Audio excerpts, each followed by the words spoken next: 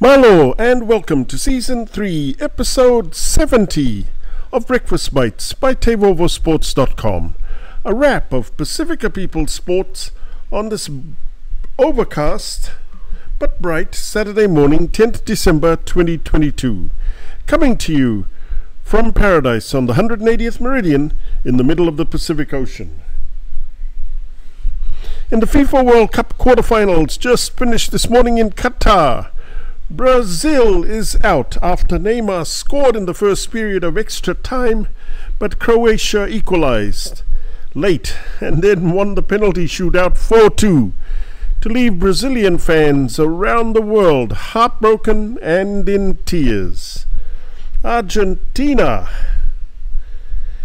were up next against Netherlands, but before that, in scoring, Neymar equaled Brazil legend Pele's official goal scoring record of 77 for the Brazilian national team from 124 games for Brazil. That's Neymar, while Pele's goals came from only 92 games. Pele also won 3 FIFA World Cups with Brazil in 1958, 1962 and 1970.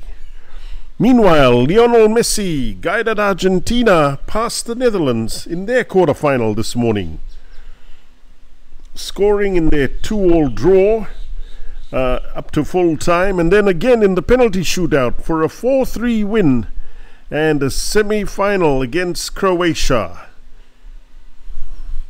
In the Cape Town Sevens Day 1, Fijiana beat Britain 19-10 and Brazil 31-10.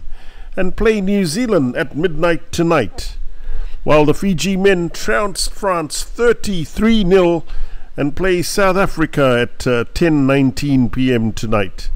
Samoa beat Uruguay 21-10 and play Japan at 8:30, while Britain beat in-form Australia 21-19, and in another major upset, Spain beat the All Black Sevens 14-10.